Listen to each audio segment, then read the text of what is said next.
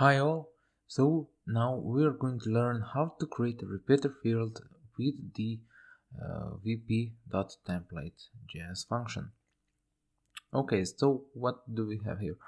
I just created a simple plugin that will actually hold my JavaScript, my template and everything inside, so I can show that on a page. But the code that we will write here can be used elsewhere, so you can use it also for the settings page.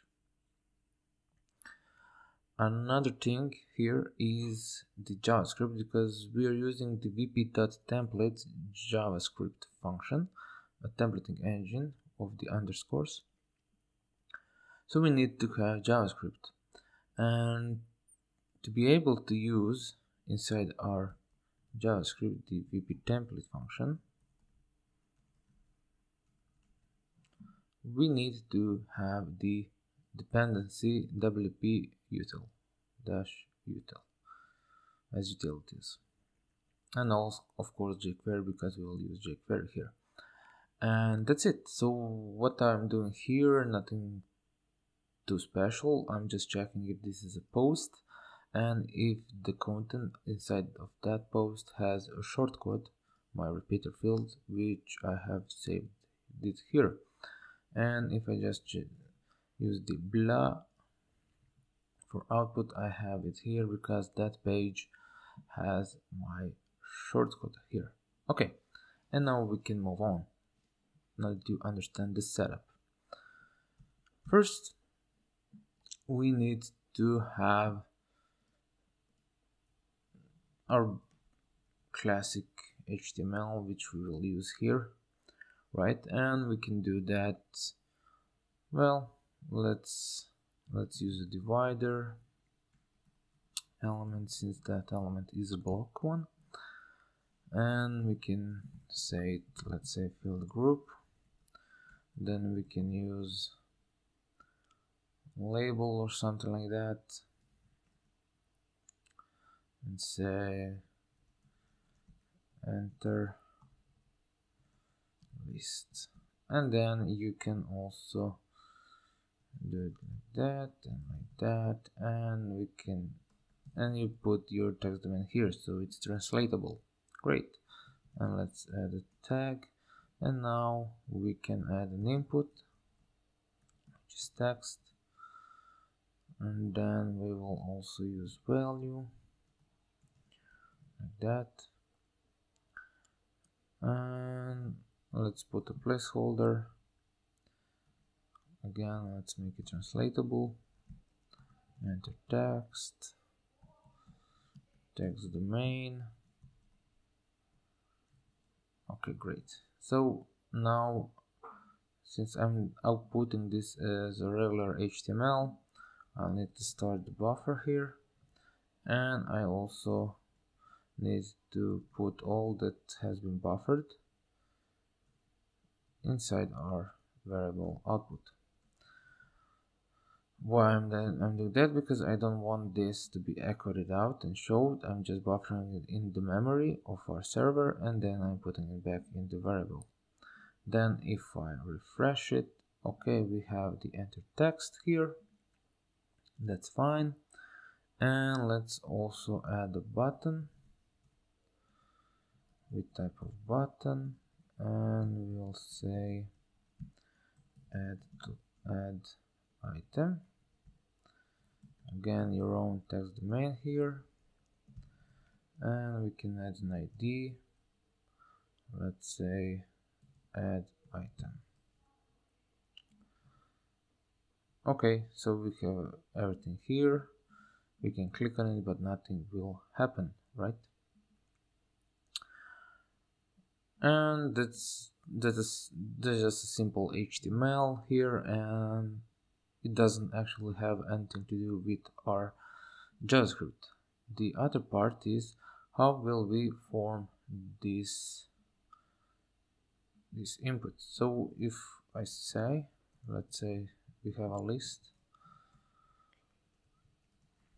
and each list is item list number 1, on item list number 2 and something like that, right? So if I refresh it, I will get this, and that's fine, right? Nothing too special. But what we want to add a text here and add with one click, add it in that list. So let's give an ID, or you can even give it a class repeater list. Okay, and then we can move on with our template. So our own template will be an item template, so it will have this list item structure. Templates are in scripts, so they are not shown in the HTML. We can add it something like that as a type, and also we'll add an ID. When we're working with wp.template function, we need to add a TMPL first, and then our own ID there, like that. Okay. And now we can write our template. And to have the naming data inside of it, we need to use the data attribute, and let's say data text. So we'll pass text to it, and they will see this data text. And with these double curly brackets, we are actually echoing it out. Okay, so I think we are done here. Let's refresh and be sure we don't have any errors. Great. And now we can move on the JavaScript part.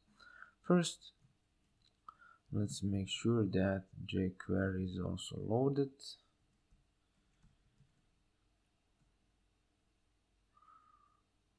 What am I doing here? Like that. Okay. Now let's make sure that the DOM is ready for us to work on it. Right, everything is loaded, and now we can move on. First, we need to attach the add item button, right? So on click, add a function. Let's also prevent any default functionality. Okay, so we now have this and this. Now let's refresh the page, and now once I click, I want this text to get on this item. And how do we do that? So we have this text. Let's add an ID just to find it easier. So item input. Okay, and then let's add item input value like that. And then now we can get our template here, which is this. So we need to use that one, right? Remember that this is already inside that template. We can name it template and then wp template and use this. Now if I console log the template, refresh, something is wrong, like that. Let's refresh. Okay, so we got something here. And now to get the HTML, we need to get this template and call it as a function, and then push the data inside as an object. So we are using the text, and we'll pass the txt, and let's now see what will happen with the HTML. Okay, nothing. If I add something, it will have something. Great. So now we have that. And the last thing is the repeater field, and we can then use this append HTML. Save it, refresh it. We got twice of them because probably I haven't closed the list item. Great. Let's refresh it again, and that's it.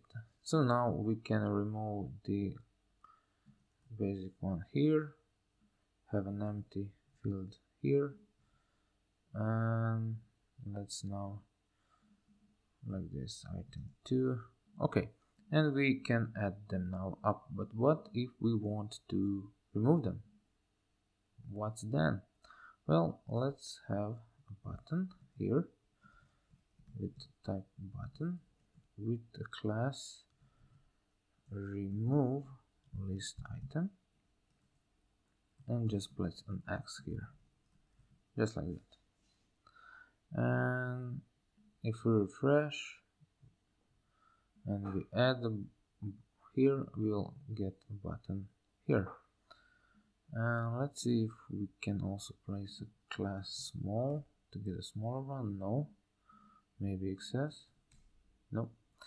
Never mind. Let's just style it as we want to. So we'll add this and add the style here. Wow. Since it's a simple one, we can do it as an inline style, like that. And then let's say font size 10 pixels. Let's now see. Great. Okay, leave it as that. And we can even add a simple space of 10 pixels. Great. Okay. And what I also want to do is for each list item in the repeater field, add simple paddings of 5 pixels on top and bottom. So it's like that, like that, like that. Great. And now we can also do the removal, and that will be a simple one. So should we do it that way? We shouldn't, because we have the dynamic list which can add an X amount of these elements, and since if we do it like this, we are then applying the event on all those items that exist. But if we add another one, that function won't be triggered. So we need to add the trigger on the document, and once there on the document we say on click, but then we'll define the target of that click. And then we can have as many as we want and dynamically add it, because JavaScript will always run this click on the document and check the target.